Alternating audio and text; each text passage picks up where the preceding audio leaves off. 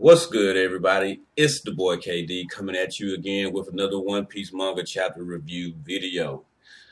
First off, I need to apologize for not dropping a video for a chapter review last week. I apologize for that. I had family issues that I needed to take care of last week. Things are starting to get smoothed out for me, so I should go back to loading videos on a regular basis for you guys out there. I appreciate your patience and thank you. And again, I'm sorry. But this week we're going to be talking about One Piece manga chapter 936, Sumo Inferno. Now, me personally, I'm not too happy with the chapter. I mean, don't get me wrong, there's nothing wrong with it. And honestly, there's a lot of good stuff, in it. It just, for me, oddly, it didn't hit home for me. I guess I was expecting something a little different from this chapter. So I guess I had my expectations set too high. But like I said, it was still a good chapter though. And as you see, we open up with our cover page with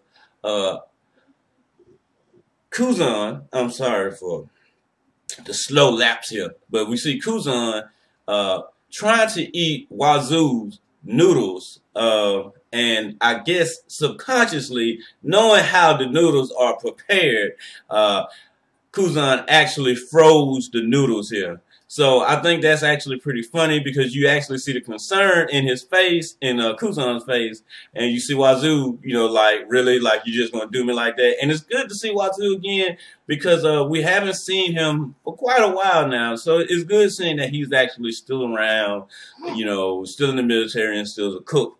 So yeah, that's good to see. But moving on from this, we actually cut over to Udon. We cut over to the prison where Luffy and Rizzo and stuff are at.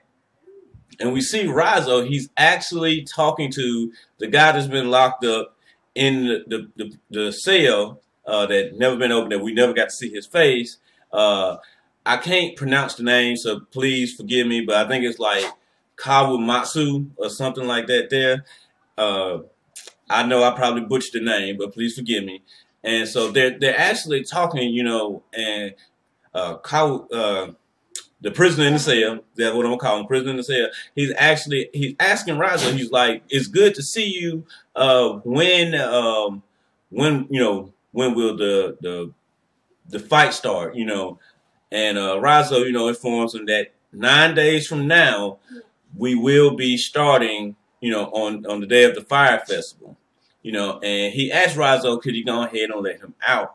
And Rizzo's like, yeah, sure, just let me know what I need to do. And Kawamatsu let him know that he needed to get the key to open the cell as well as, unchain him from the wall because he's chained to the wall. Hence the reason why we haven't been able to see his face.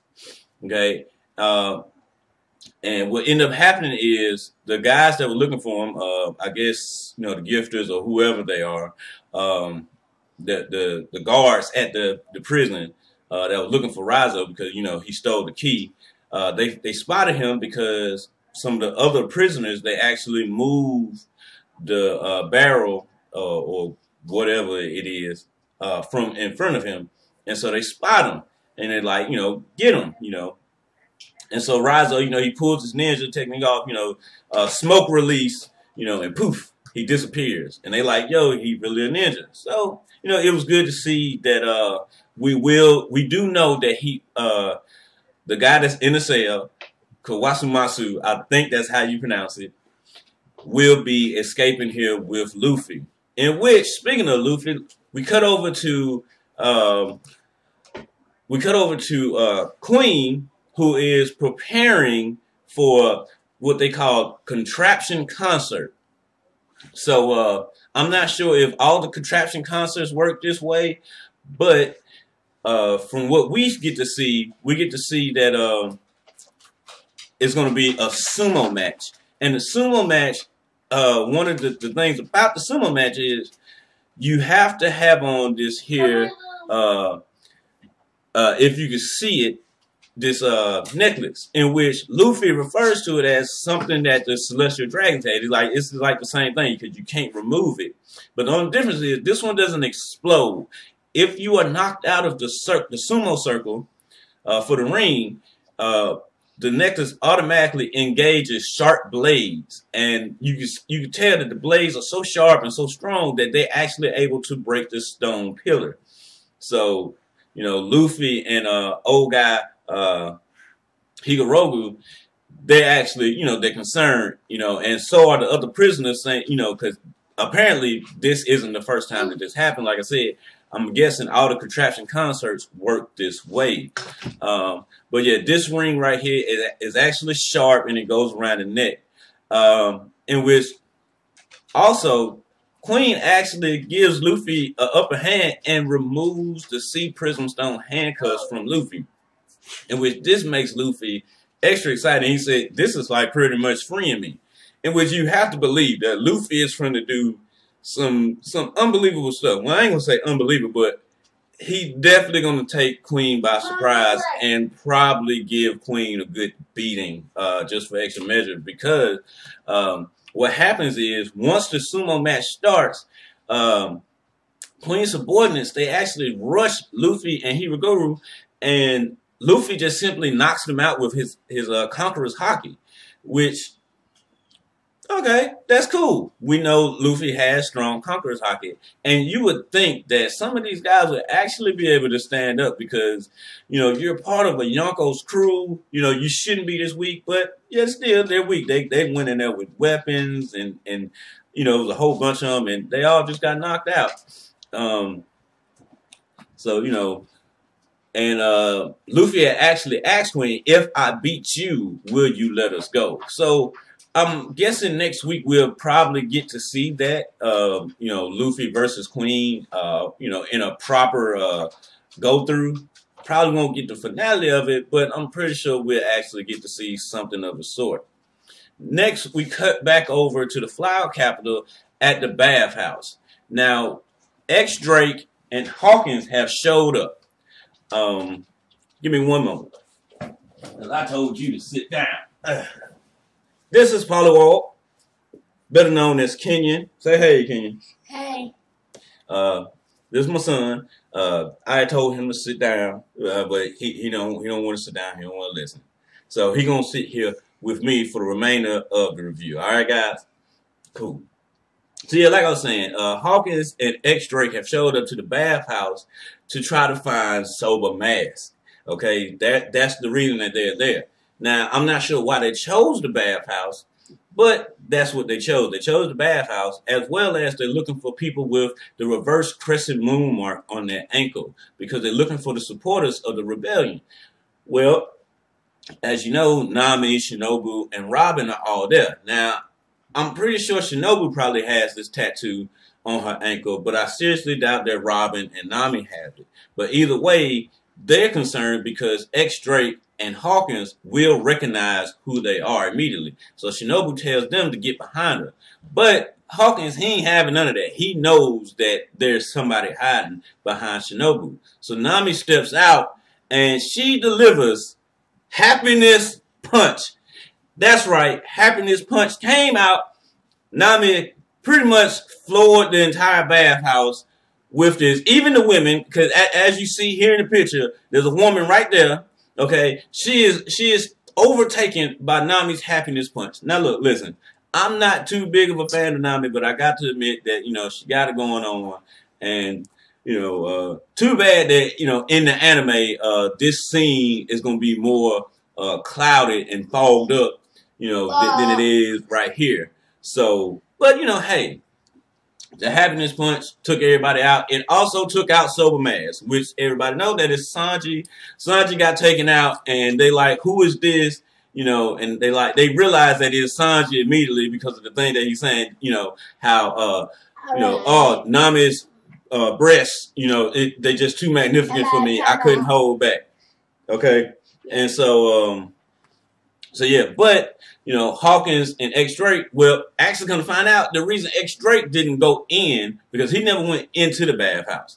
Well, apparently he has a weakness against seeing naked women as well.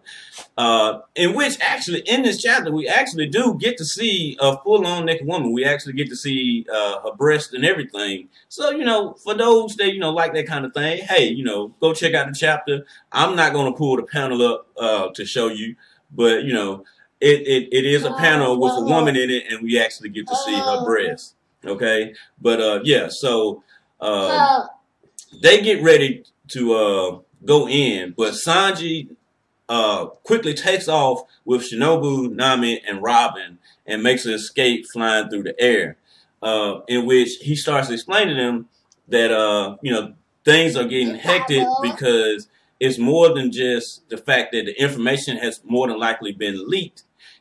Law and Beppo and them have also been captured. Okay, so I'm trying to figure that out, you know, what's going on with that.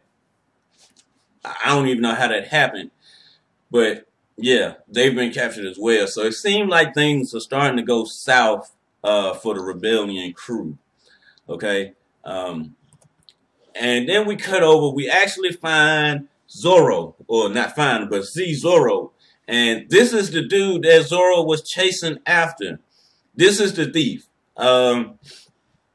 This is the one that I guess is the Robin Hood type guy that has been going around spreading goodwill. Because his thing is, in which actually I'm not quite sure who's been chasing him. I think Zoro was chasing him, but I'm not sure why Zoro was chasing him, because it wasn't like the way that they explained it here in this chapter. I'm not sure. Maybe it was just a translation issue. But the guy was saying that he need to. Oh no! He took Shusui from Zoro and returned it back to the grave. That's what happened, actually. And Zoro was chasing him to get it back. That's what happened. And the dude was like, I'm going to take your other two swords as well. And Zoro was like, you know, well, go ahead and try, you know, and watch what happens. And they actually start to clash at the end of the chapter. And that's where we leave off, with them clashing on the bridge. Now, like I said, this chapter, it moves some things forward. It really did. It wasn't bad. It was pretty good. It just, for me, I was expecting more. I guess I really wanted to see some action go on here in this chapter. But if I have to rate it, in which I'm going to rate it, I got to give it a 3 out of 5. I'm going to give this chapter a 3 out of 5. Like I said, it's not that it was bad. It was okay. It got the point across. It got the story moving forward. So we got some, got something that looked like it might be some good battles here. So hopefully next week we'll get some closure to those, or at least some continuations to those. So yeah, that's it for this week chapter. I hope you guys actually go out and read it for yourself, so you can, you know, get a full understanding of what happened. And, you know, if there's anything that you want to discuss, anything that you think that might happen, please leave it down in the comments below. Always remember to like, share, and subscribe to the page. And until next time, Pollywall and me, the boy KD, we'll see you next time. Peace. Say peace, Pollywall. Peace.